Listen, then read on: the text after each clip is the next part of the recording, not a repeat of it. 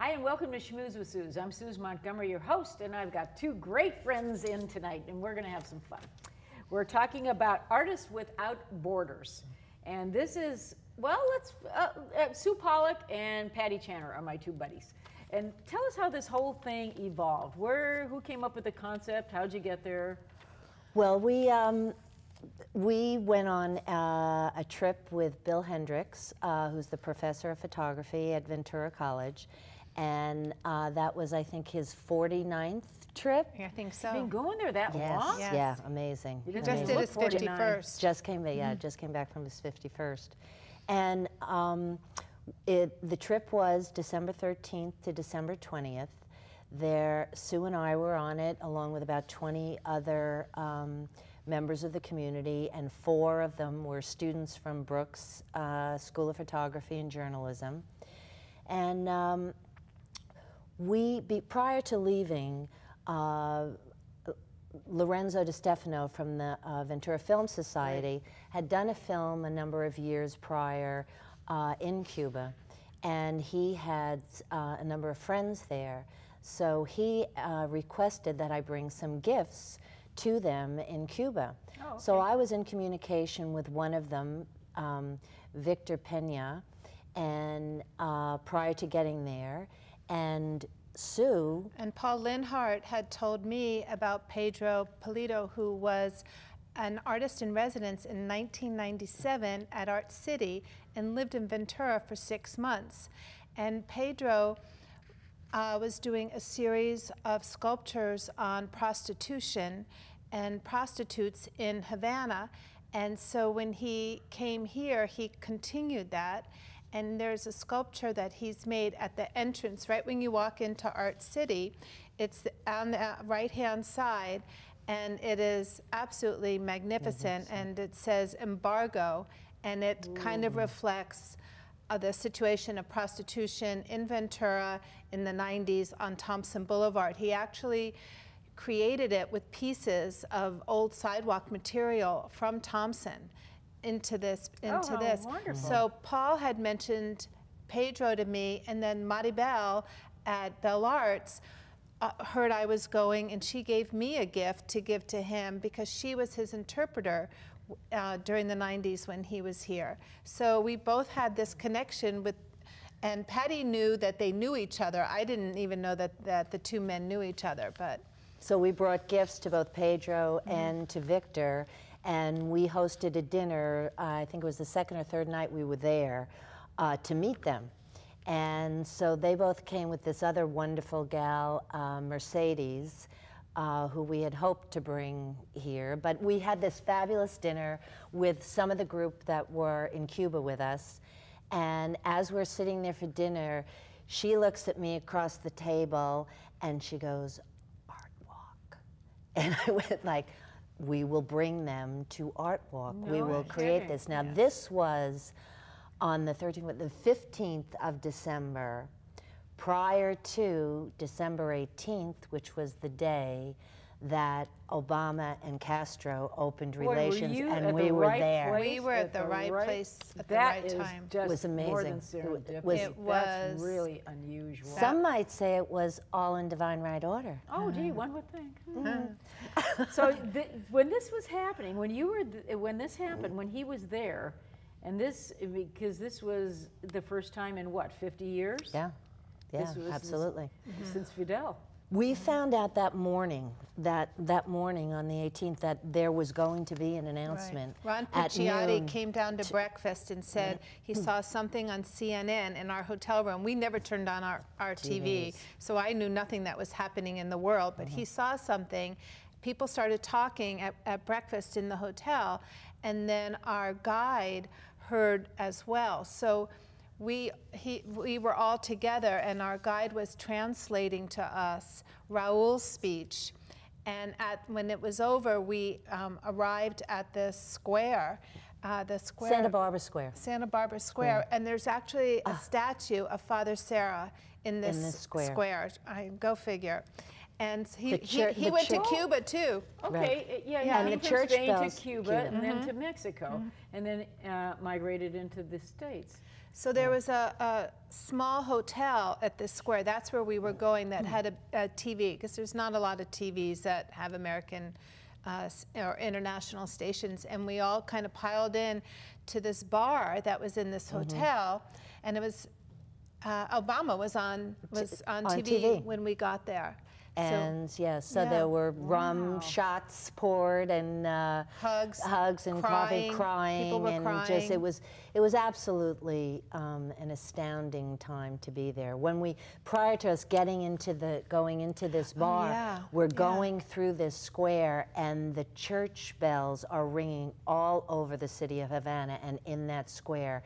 And the pigeons are flying all over. I mean, we were truly walking in. You were walking in history. Yes, we were walking exactly, in history. Sue. Yeah. That's amazing. One of my students, her name is Betty Sherman. I'm having lunch with her tomorrow, interestingly enough. But I hang out with her, and she was a student of mine for at least 4 or 5 years. And her husband and she were in. They were in Havana. They were at the Capitol the night that Batista fell and Castro took over. She was in one of 2 boats that left Havana and went to Key West. I mean, she was there. She, with vivid memory, could tell you everything that happened. Well, on our trip was a resident of Ventura, Anthony Munoz, and his wife Darlene. And Anthony, this was astounding because Anthony, this was his first time back to Cuba. He was born in Cuba, and in 1959.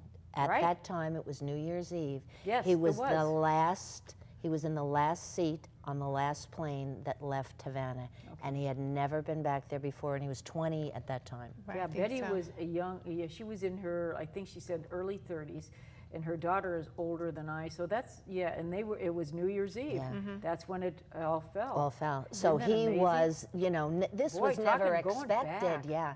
So it was really an amazing. Be there from the old regime to the new, and then now again. Yes. That how time our history hopscotches like that. It's so unusual, and you see these. They string together. When I was a kid, I had to go to catechism like every good Catholic kid did, and so I would go to this, and the nun would sit there, and she used this analogy, and I kind of put this together for now. She would sit there and she goes, "This is the way we see life." She would do this, the old, "This is the church, this is steeple." And then she would turn her hands and she goes, "And this is the way," very pontifically, "this is the way God sees life." And she would do this, and I'm going, wow, so all this somewhat seamlessly all fits together. Yeah. This is really, so when you went there, you did not anticipate anything that happened like this at all, no. But you brought gifts to the artists. These two artists. And yes, and then we met with them afterwards. We had that first dinner, and then Sue and I started to consult about that this would be a possibility to bring them back, and got really inspired and excited. Spoke with them, and they were thrilled. But they both of them have been to the States numerous times. Yes. Since so they've been here to California. Pedro's ex-wife and daughter live in Chicago, so they've been back to the States. Yeah. Mercedes never had been to the States. Mercedes was a muse. She had this this energy around her, and she was truly Pedro's muse. And I really wanted to bring her as well. I'm the co-chair of the Art Walk, and I have been since volunteers took it over from the city of Ventura. I share it with Mary Perez and Kevin Clarisi. So I had the power to invite them, but then now I'm sponsoring them myself. So Mercedes' visa was turned down, and but Pedro and Victor's Mercedes were approved. How are the ArtWalks working? Pretty well? The ArtWalk? I think they're more attended to now than they used to be in the old days, because you guys are really strategizing this and marketing it well. We are, but we're only doing it once a year, and the city used to do it 2 times and 3 times a year. So I think since we just do it once a year, we can put a little bit more energy into it. And this is going to be in July, correct? It's July 18th and 19th. But this is birthday. a good plug for me to talk about the other parts that are involved in ArtWalk. The city was really excited about our Cubans coming.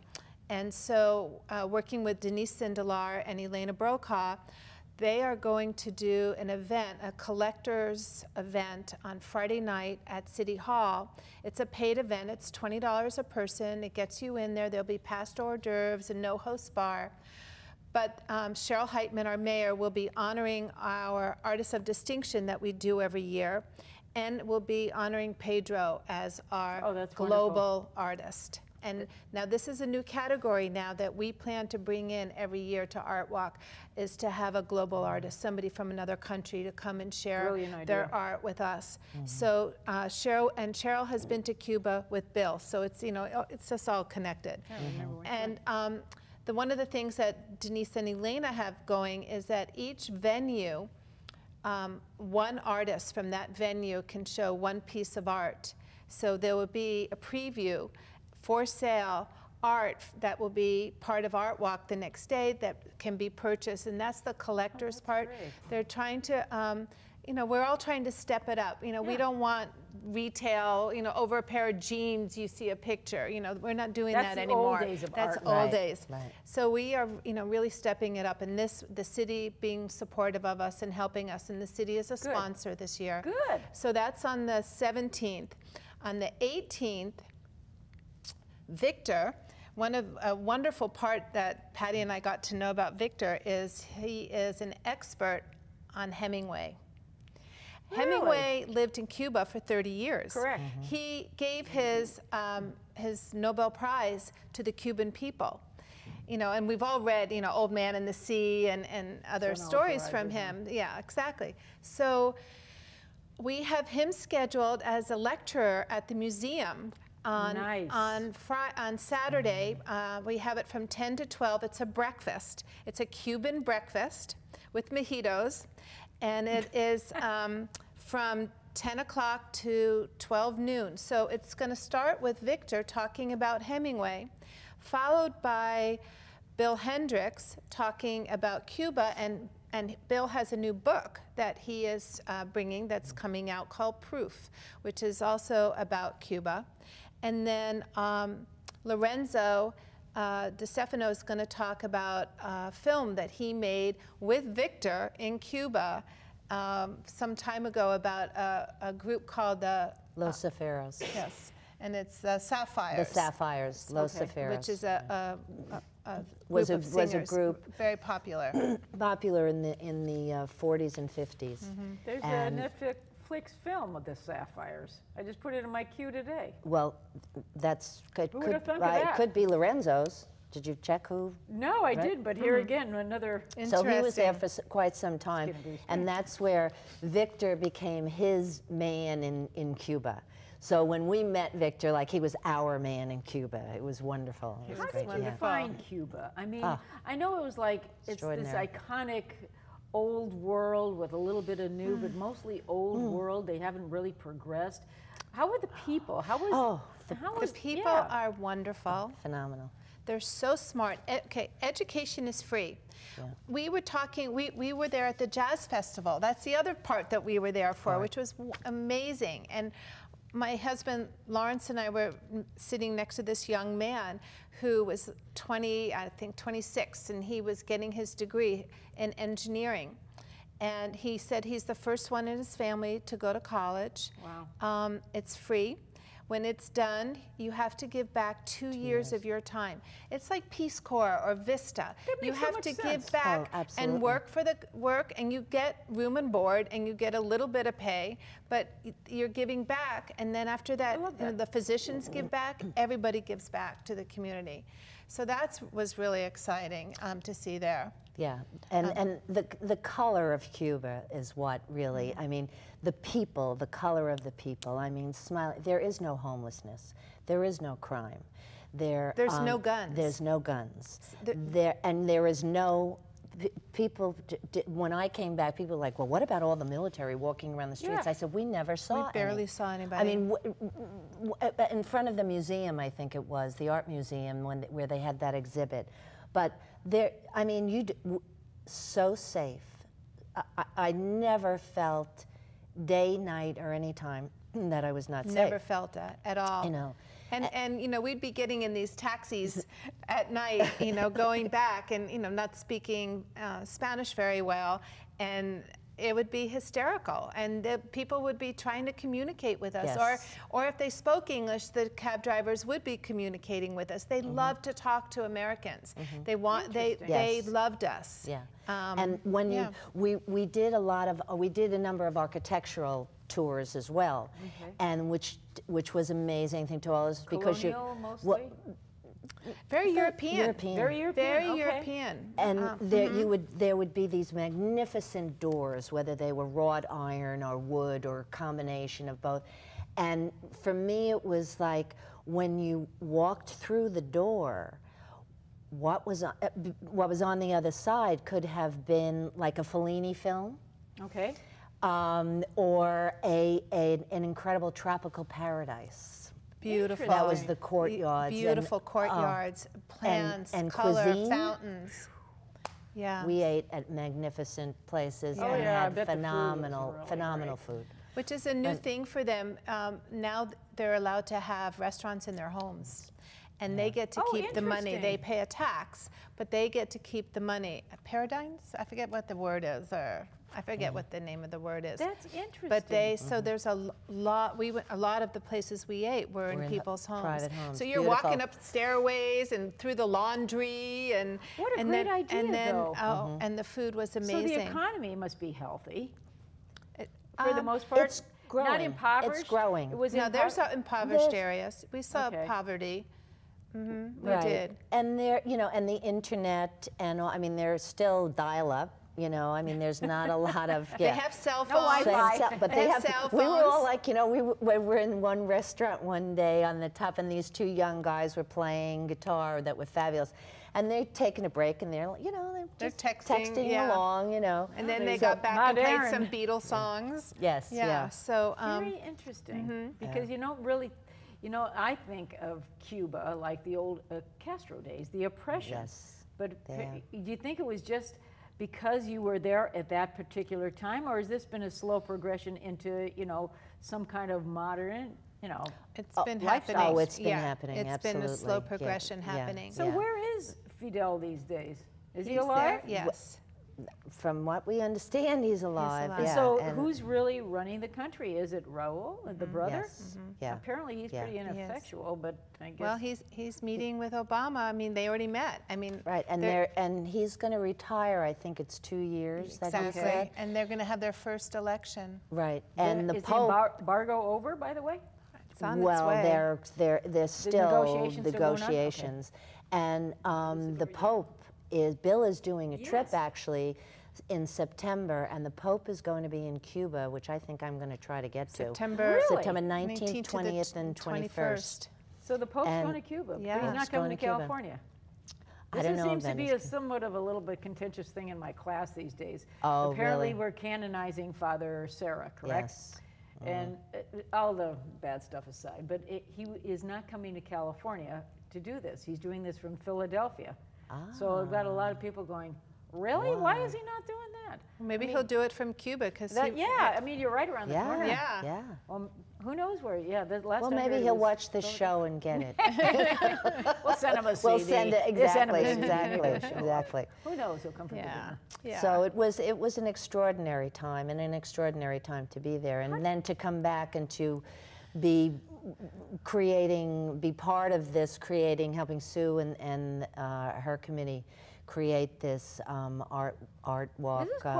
This is a big deal for the city of Ventura. It's being called Havana To Ventura. Oh, good. We have a name. We have a mural that we will know for sure on Monday if the Art Commission approved it, but MB Hanrahan presented it last week. So Pedro and MB have been communicating, sending their pictures back and forth by couriers like Bill and other people that are going. Wow. So they have an idea of what they're going to see. The mural is going to be, Josh Addison has donated the wall. It is down on Main Street, right before you hit Garden, across from Vaughn's. There's a dirt lot there. And where that dirt lot is this huge wall. And that's the wall that we're going to have. Kind of a yellowish now. I'm trying to figure out. You know where Patty's is? Yes. You go past Patty's, going towards Santa Barbara on Main Street. Okay. Vaughn's is on your right-hand side. Correct. And Himalaya, as we were just talking about, it's on the left-hand side. Patagonia is actually in those buildings there. Yes. Yes. And so And they just bought another parcel over there too. Yes, they bought the dirt lot, I heard. Yeah, but that's what they bought. Yes, Correct. And so it's that wall right there. Oh, that's a beautiful place to It's beautiful, Yes. and it's great because there's parking lot right behind, huge parking lot, and with the dirt lot there, people can come and watch. That's we want them. It's going to take Art them 2 City's to across 3 the street. weeks. Yes. It's all incorporated. So you're doing this mostly on the west side of town. Well, ArtWalk is really starting from around Laurel this year. Okay, the so Rubicon's going to so be you're involved. moving it up. Okay. So from Laurel, and Blue Cube is up there too, and then going down to the Avenue, and then heading out towards Bell Arts and the Wave.